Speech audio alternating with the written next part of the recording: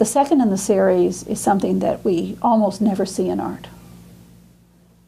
It is a woman who is lying there having been raped, and I assumed murdered. It's called raped. It's a peasant's word too. That was another thing. The upper classes could, if they felt like it, simply take any of the women of the peasant class, use them as they wanted to, discard them. There was no penalty. And so she's showing that aspect of the life of the peasant. It's a very unique picture.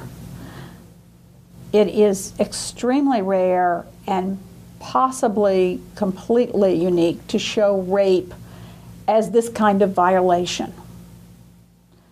We've seen the attempted seduction and sort of rape by coercion with Judith Lester's Proposition and Artemisia Gentileschi's Susanna. So those both have the woman's point of view, but in this case the woman has actually been raped. She's been left for dead, possibly is dead, we can't be sure, but probably dead. There are lots of rapes in art. The rape of Europa, the rape of the Sabine women, the rape of this person, the rape of that person, the rape of the daughters of Leucippus. These have been called heroic rapes. It's almost an oxymoron, but not. To women it's an oxymoron, evidently not to men historically. I think today most men would feel the same way about it. When we're talking about these heroic rapes, we're talking about usually classical themes, the rape of the Sabine women. And I know when I first had to teach these things, I used to sort of give them little subtitles, or when I was a student I would think about them, like the rape of the Sabine women was how the Romans got their brides. So it was softened. And of course, you know, many of them are mythological scenes. But just the idea that, you know, that rape was something heroic, good, is pretty horrifying. And so this is a very unusual work of art. People probably would not want to display works showing rapes and rape victims in the actuality. And she has. Let's talk about the way she's created this. You can barely see the woman. She is strongly foreshortened. This is a technique that goes back, I don't know how many of you know Mantegna's Dead Christ, which is a image of Christ lying after his death on the slab, the stone of unction. And you're seeing him essentially from the feet. And that strong foreshortening intensifies the emotion. And so the same thing here, the strong foreshortening makes you feel like you are at her feet essentially, and intensifies that feeling. It provides a kind of diagonal movement into the composition. Obviously there are horizontals in the landscape elements. And really what we're seeing is, you know, her legs pulled apart, and she's not some elegant, lovely lady. She's heavy set. She's got, you know, thick legs. She's somebody who works, and now has been raped and killed. All around her are flowers, wilted flowers, which would obviously refer to the violation. And I know one of my sources says this is the only time you see vegetation in any kind of, in any of Kollwitz's work. Number 3, the sharpening of the scythe. Obviously the tool with which they would reap the grain, here changing it to be a weapon. And once again, she's not showing idealized figures. I mean, these are the peasants who have been abused and You have this very close-up figure of a woman whom we would call homely. But no one has the right to oppress somebody because of their physical appearance, because of their social or economic status. And that's a lesson that we're learning. We still do not have a society that is perfect yet. And some people think we shouldn't, you know, and might just say blame the people who are the victims. And other people believe, as Kathy Kollwitz obviously did, that we should work for social justice. This is probably the most famous scene in this print, Outbreak, Losbruch, is probably the most famous image from the Peasants' War. It was the first one that was completed, and it's number 5 in the series, and it's the one that has some historical content to it, as far as a specific event in the history of the Peasants' War, not just an imagined event. Let's look at the composition. Once again, she's using the strong diagonal, this crowd of people forming a kind of triangular form that's just rushing to one side. And in the foreground, you have a woman whom we see from the back with her arms raised. And this is the historical section. There was a woman whose name was Black Anna, is what they called her, who was one of the peasants, who was calling for the outbreak, calling for the rebellion. The idea that a woman could be a revolutionary was something that evidently impressed Kollwitz, and she uses herself as the model for Black Anna. So that is the historical reference. And as you can see, she serves in the image as a kind of, so she's the vertical element, she's leaning to one side. It's almost as though she's raised her hands and this has just let out all this surge of emotion, and it comes into physical action. You know, they've taken everything they can take, and they have nothing more to lose. I mean, they're starving. Their children die. Their women are raped. There's, you know, what do you have to lose? And so there is this incredible surging forth of the outbreak. Now, one of the things you'll notice is, I mentioned this before, that she starts out with fairly detailed realism, very detailed realism, I should say, and as she develops, you can still extremely realistic elements here, and certainly she knows her anatomy and the structure of the face and the body, but expressionist elements, elements that have a somewhat abstract quality. They may be realistic, but they still read almost as abstract elements. Black Anna, for example, you can see her as this dark shape. We're not seeing her face. We're just seeing the shape of her form. And we recognize her, of course, as a woman, but we could also we could also see it as an abstract form. And the gestures, for example, are strongly emotive. So expressionist elements become stronger and stronger in her work. Number 6 in the series is Schlachtfeld, battlefield, or we might just call it after the battle. And there is, once again, a human form who here is, we just see the shape, is leaning over and searching among the dead for their loved ones. You know, you think battlefield, you think, oh, we should have some, heroic charge of the Scots Greys or something. Instead, she shows what the battlefield really means. It means the suffering of the living who have lost people in the battle. So this is presumably after one of those times when the I mean, the poorly armed peasants, where they got rocks and scythes, are mowed down by the troops of the Bishop of Würzburg, for one, but of the other ruling class. And the last one is just called prisoners.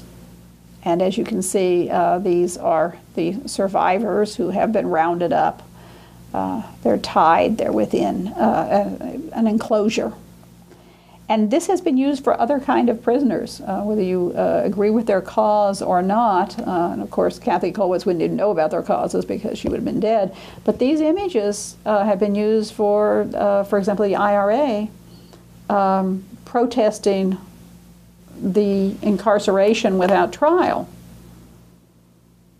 And I have no use for people who are violent, particularly in societies where there are ways of protesting without harming someone. But as you can see, this could be a universal picture of prisoners, of any kind of prisoners, prisoners of conscience, whatever you want to use it for. So that's one of the things that's become so powerful about these. They are not just historical events. They are also things that have a universal significance. Outbreak was awarded a prize, the Villa Romana Prize, which gave her a year in Florence at this villa. And it does say something that, her husband didn't say, no, you have to stay here and do housework. Yes, go off to Florence. And I was trying to find what years these were. I just found this statement that she taught for 2 years in the Women's School of Art. She taught a master class in graphics, and her salary was supposed to be the equivalent of $200 a month. I'm not sure if that was $200 when the book was written or $200 back in 19 whatever it was. But the point is that this was the first time she really made any income from her work. I mean, it's very nice to have a trip to Florence. It's very nice to have a gold medal, but it's even a better thing to have a regular salary. This was one of the things I said. If she had been working on her own, could she have done all of these things unless she had someone to help support her? And so her husband becomes a very real support in financial as well as emotive and just the physical way of giving her the time to create the works of art. And I find myself odd when I say giving her the time, as though he has the right over her time. But this is how I think very often people have felt, and many, many, many people still feel, is that the man has the right to the woman's time, and anything that he allows her, he's supposed to be complimented for. Evidently, Karl Kollwitz was one of the good guys. She achieved a few firsts. She was the first woman professor at the Prussian Academy of Arts. And in 1928, she became the first woman to head a department at the Prussian Academy of Arts, which was, of course, graphics, printmaking. I wanted to point out some things about her work of art. We've been talking about the emotional quality of it. Some of the things you want to look at. One of the things that always strikes me is how structured her work is. Even when she is at her most simplified, most abstract, most emotive, there is this incredible structure. It's the structure of the face, the bones beneath the skin, as it were, the structure of the body, not just an idealized body, but how people often are, imperfect by artistic and idealistic standards. The gestures, which not only show so much, but create these compositions, which sometimes are very surprising points of view. We've talked about this with a number of different artists, and this is certainly something that makes artists stand out, is when they come up with new compositions. She uses stark white and black And of course, sometimes it's not really white, because you'll see different images here, and sometimes the papers are not stark white. Sometimes the papers may have a warm or a cool tint. They may be grayish, or they may be beige or something. They're often reproduced in black and white. So you'll notice that there's a variation in the reproductions I have depending on where we got them.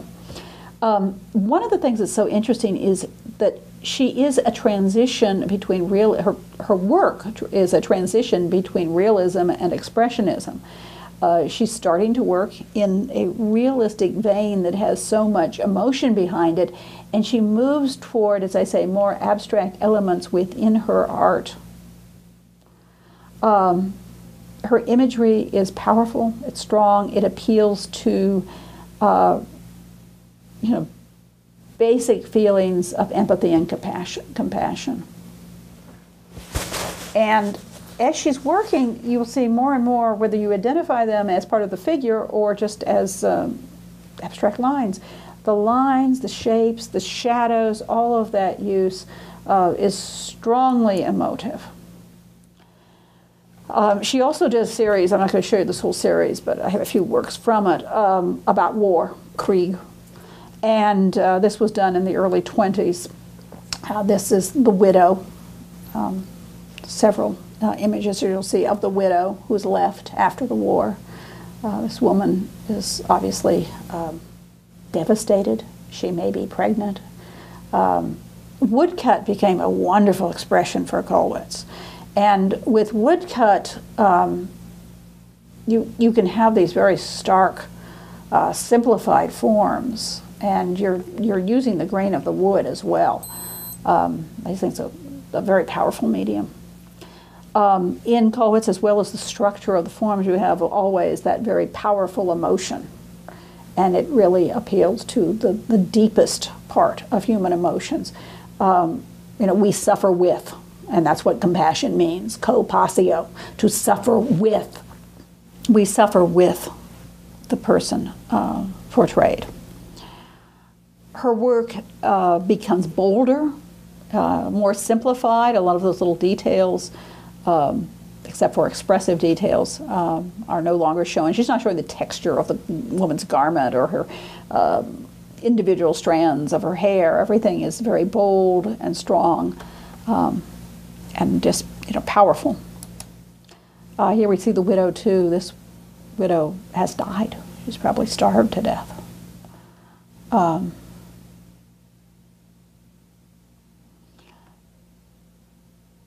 She does exhibit with radical and dissident groups like the New Successionists, which she is the only woman, and she's the first woman juror. She's the only woman juror. And as she sees, some of the work that other people are doing and everything, she also moves toward this expressionist quality. She's often associated with German expressionism. In some ways, she's a precursor. And then, of course, she's working also at the same time as some of the German expressionists, who become, I think in many cases, much more abstract and cruder deliberately. I don't think there's much crudeness except for the cruelty of the subject in her work. Now, of course, we said she lived to 1945, so what happened during the Hitler Zeit? Zeit is time. Hitler, we know who that is. So during the time when Hitler was in power, this was a bad time for artists. She lost her position. She was forced to resign from her academic position. Her work was removed from museums. Presumably some of it was destroyed. She and her husband were threatened with a concentration camp, but by this time she did have an international reputation. And basically they said rather than be sent to a concentration camp, they would commit suicide first, is what they decided. Fortunately, it didn't come to this actually happening. There was enough international pressure, or basically possibly just the idea that she was well enough known that you couldn't just take her anonymously to a concentration camp and kill her.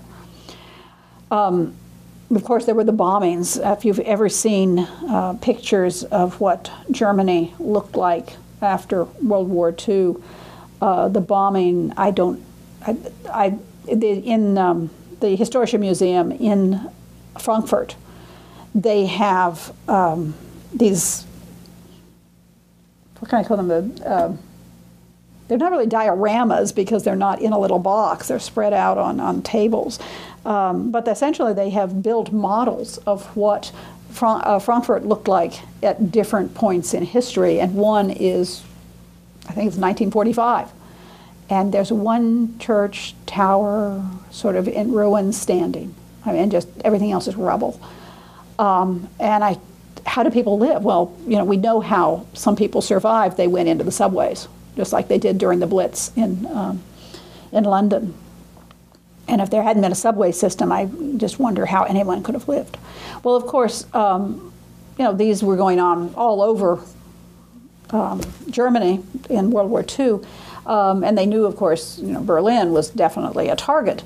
In fact, the Berlin Art Museum was bombed, and many works of art were destroyed. As, of course, in the Dresden firebombing, many works were destroyed in Dresden. I guess when you're killing people, and when you're killing people, not too many people are worrying about killing the art, destroying the art too. Although there was a commission that the Allies that tried to keep them from destroying things like Chartres Cathedral, which, of course, the Nazis used as an ammo dump, thinking maybe it wouldn't be bombed for just that reason. But, you know, Germany was left in ruins, and so people were evacuated, you know, people who didn't have to be in the major cities. And Kollwitz was, I think by this time her husband had died. I'm not positive. I think he died in 1940, but I'm not absolutely sure of the date. But at any rate, she was evacuated from Berlin. She went to a small town in Dresden where she was the guest of the Prince of Saxony, Prince Ernest Heinrich of Saxony, at Moritzburg. And it's there that she died in 1945. Her apartment in Berlin was destroyed in the bombing, and presumably many works of art as well. One of the great tragedies of her life is that she died before she saw the end of World War II. I've seen people say that it was just a few more weeks, and one person actually said it was 8 days. I suppose, you know, exactly when did the war end is a question, but the war was to end very shortly, and it would have been wonderful if she had known that, because she was utterly opposed, as we'll see, to war as just another kind of cruelty. And we'll also see the very personal reasons why she felt that way as we look at some of her other artwork.